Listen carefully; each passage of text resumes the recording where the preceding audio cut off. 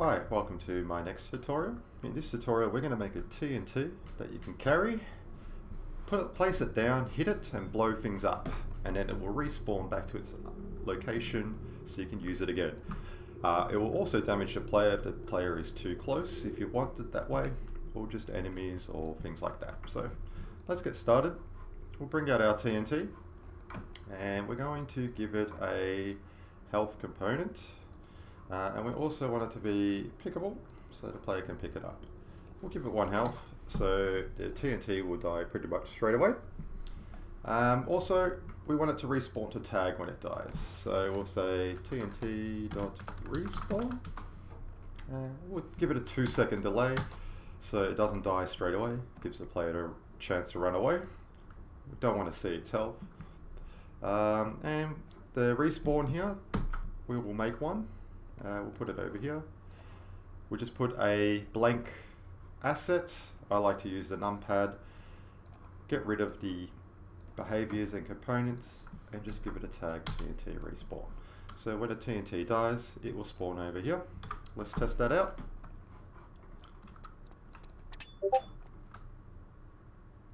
There we go. And it's pickable. You can pick it up, move it around. And when it dies, it goes back to its respawn. Fantastic. So it does what we want it to do. Now we want it to damage anything that's around the TNT. So we need a message broadcaster for that. So we'll go ahead and bring out a numpad and we'll make that a message broadcaster. Get rid of the indicator on it. Edit logic. Now I don't know if you know this, but there are 2 inbuilt messages. There is damage and there is heal. So if you type in damage .. and then a number, it will do that damage to whatever tags or everything on the map. So we'll go ahead and put in damage 50.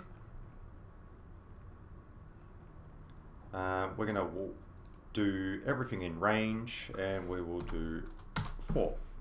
Okay, excellent. Now we're going to wait for a message before it sends the message to damage everything in the circle around it. So we can do that by killing the TNT box and sending the message. So we can do TNT.damage,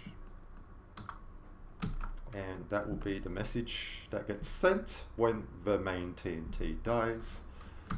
It will send a message TNT.damage to a tag. You need to have the tag in here to TNT.damage. So we'll go ahead and select our message broadcaster. We'll give it the tag TNT.damage, and the message required is TNT.damage. Awesome.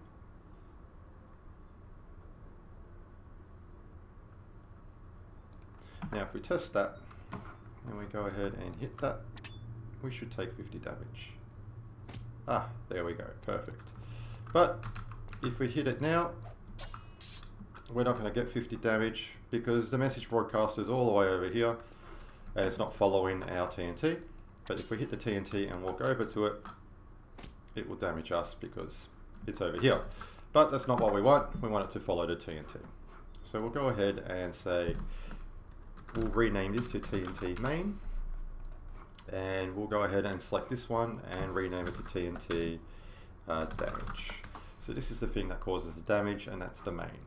If we go to our hierarchy in our bottom left corner and type in TNT, it will bring up all the assets that have TNT in its main. In this case, we want to parent the TNT damage to the TNT main. So now it is attached together. So when we move the TNT main, the message broadcaster comes with us. But when we destroy the TNT, you can see we took no damage and it's teleported it over here, and now the damage only happens here. It doesn't behave the way we want it to, right? So we need a few adjustments. How do we do this? So what's happening? So the TNT dies.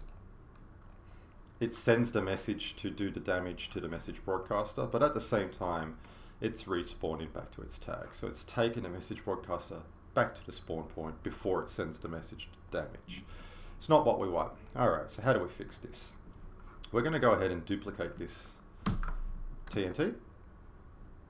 We'll bring it over here so you can see the difference. We're going to rename it to TNT Trigger. So it's not our main one. It's not the Tigger over. Let me fix that.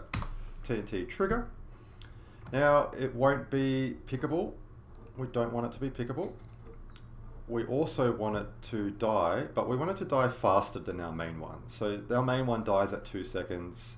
We're going to kill it in 1.8. Okay, so it's faster.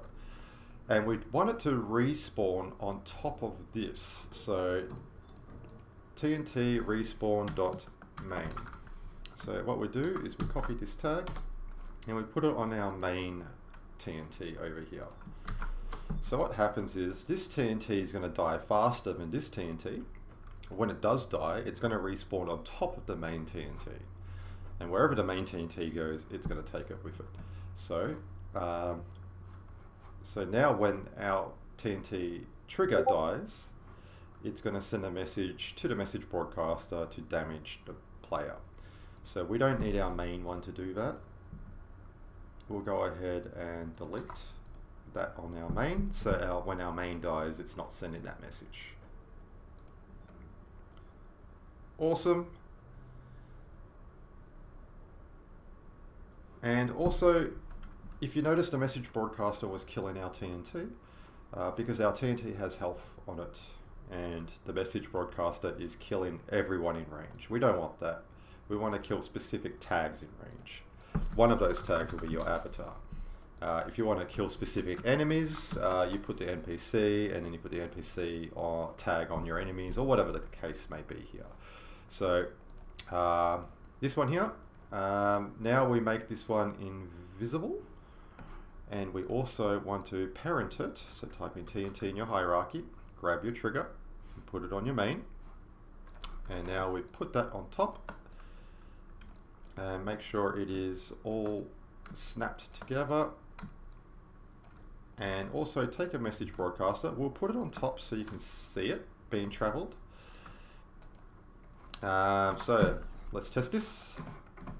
Now when we carry it around, we can damage the TNT.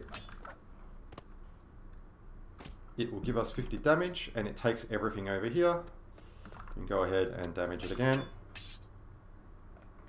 And it kills us because we're doing 50 damage. It works exactly the way we want it. We just put the message broadcaster in a box so you can't see it. And there you go. You have your portable TNT that can destroy you, all enemies around.